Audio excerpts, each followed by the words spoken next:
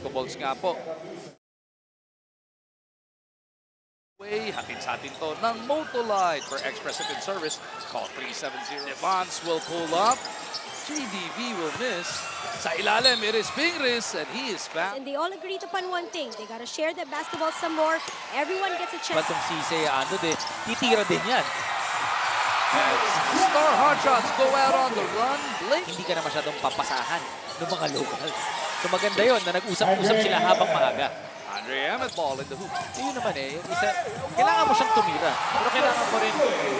Sean puts it on the floor over to Hodge. Pull-up jumper, 16-footer is good. Even in Meralco, court, Pingris ang sasalubong sa kanya. He goes to that shake and bake. EMMETT is fouled all the way. Ikaw ba, ever, kahit mula nung grade school ka, pinayagan na? Ay, ganun. Hindi talagang laban na makashoot sa two-point area.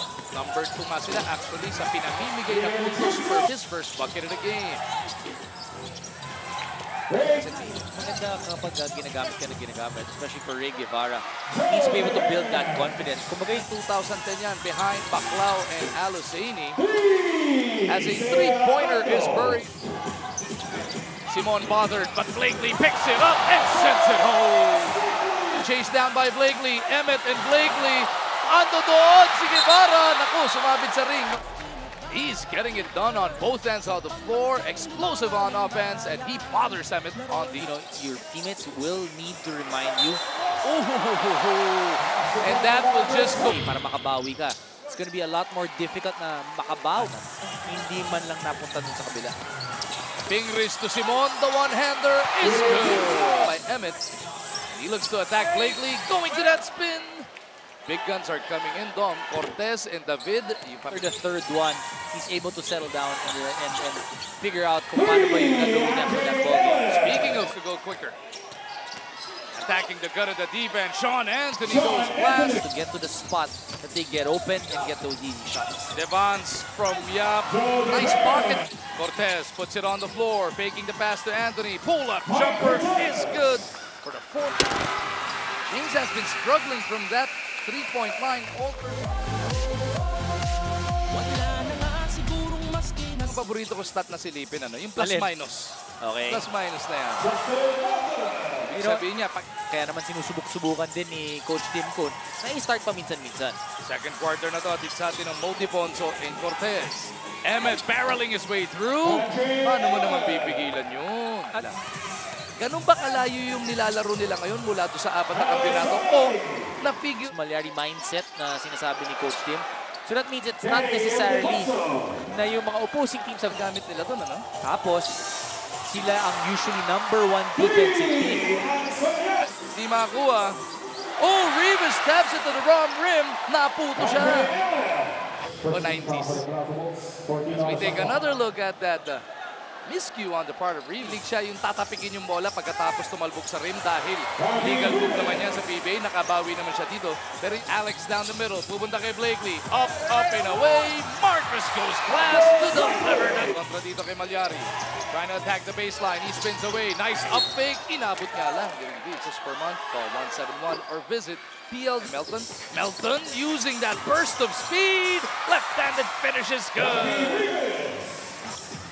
Itong Meralco actually is number 10 of the 12 teams in the league in three-point shoot at least.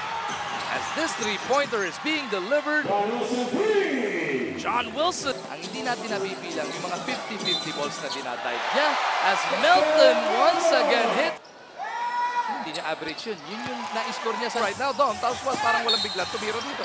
Well, they still have Sayando. At yan ang gusto nilang ibalik. Kumbaga yung enjoying playing with each other. Yung edge na tinatawag. Of course, ito na nga po ang huling. And usually, it's easy to have fun when you're winning. Lahat ng mga sakit-sakit dyan, nararamdaman mo na. Half a basket away. Tournament po natin, top 4 will be twice to beat ng 5, 6, 7, 8. Matapos nga ng EMMETT puts it on the deck.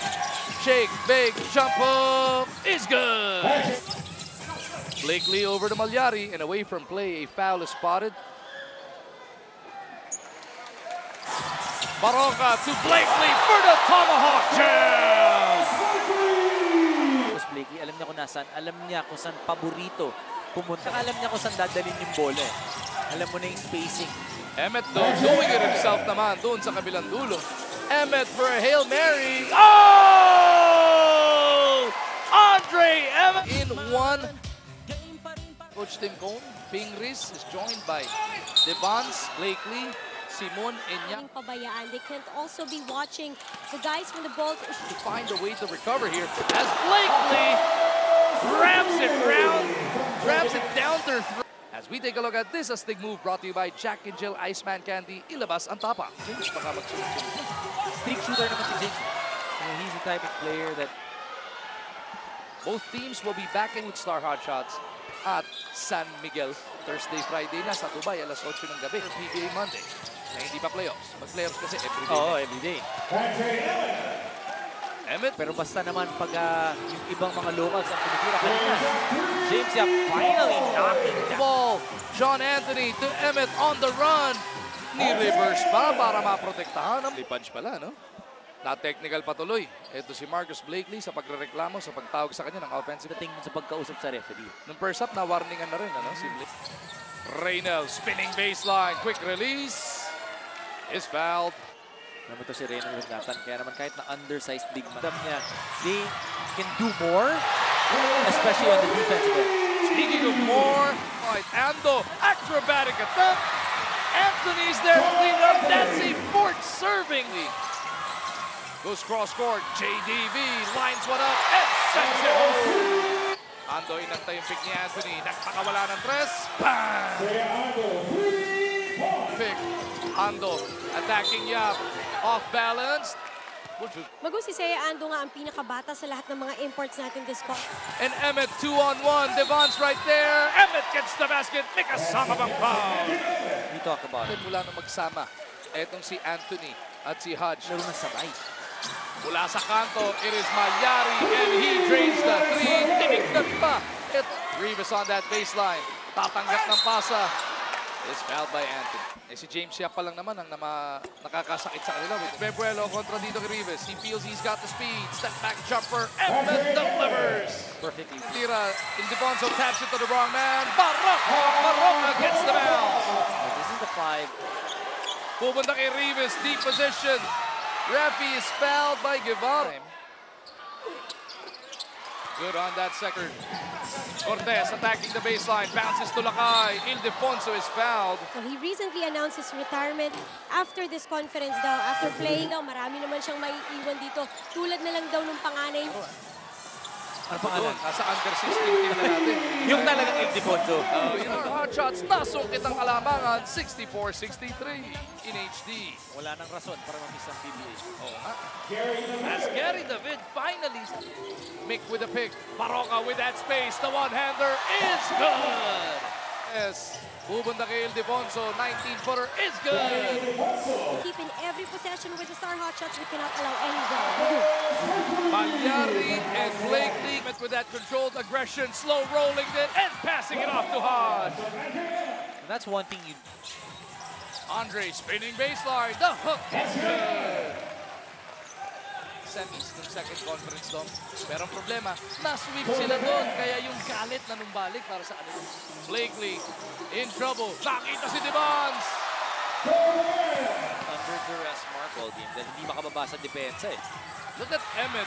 He knew bitin. 15 beses na nagpalit ng kamay ang kalamangan sa ball game na ito. To be able to get those wins. Saka pag naghahabol ka, hanggang doon na lang sa 5 defenders. Nakita si Hodge. Had to get creative, but Cliff delivers the goods. Cliff Hodge with 3, if we're not mistaken. Baka nga 1 lang. As JDV gets the reverse. Make a sum of ang foul. Service call. 370-6686. It's a foot race with Mallari. El Granada goes to the reverse. Credit the defense of the Meralco. Ando to Emmett. Taking it all the way to the cup. Napagapang papasok. Mag-go back to... Going to the crossover. Down the middle. Emmett delivers. This is the time that He goes to Blakely. Pingris from the baseline. The familiar one-hander. Listo mo Pingris para sa rebound. Taken away by Emmett. Ildefonso sa loob for the finger roll. Those are the big plays. Mallari on the move. Finishes with the left. We're talking about... Ayuto para kay Marcus. He'll be forced to win it at the buzzer. No! And wala tayo nung shot clock na patayan, walang game clock sa ibabaw, hindi katulad. But the Meralco Bolts holding on to a 2-point victory against the star Hotshots.